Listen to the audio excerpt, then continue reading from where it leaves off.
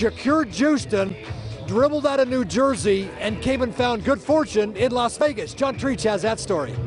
College basketball is filled with thousands of talented teenagers, but just one Shakur Justin, a 22-year-old empowered with perspective and a promise. Now you're a young man, it's like, man, I can make history. But this road to history is filled with heartache. I don't perceive my life different from anyone else that came up in poverty. It's pretty much the same storyline, but it's just a different city.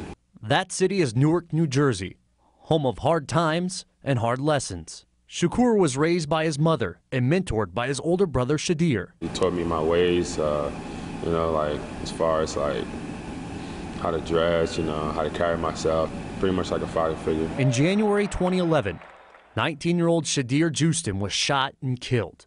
Shakur lost his world. Same twin-size bed across from each other. You wake up every day, you don't see that one person again, and you know the reason why. I mean, it's pretty hard, but I mean, it always motivated me to just, you know, provide the way he tried to provide for my family.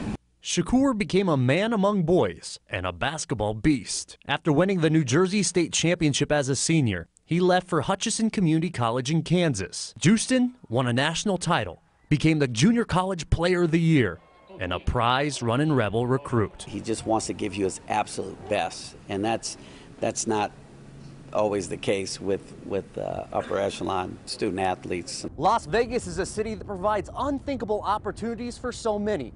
Never did this New Jersey kid think he'd be at the Thomas and Mack Center, rising for a dunk and reaching for a diploma. The first person graduated from college in my family, and it's like historical. I could change the trajectory of like the future of my storyline. Every shot is shared with Shadir. I know he's front row seat every time, so it's a great feeling to play for our last names, you know, to live out his dreams and my dreams. John Treach, 8 Sports Now.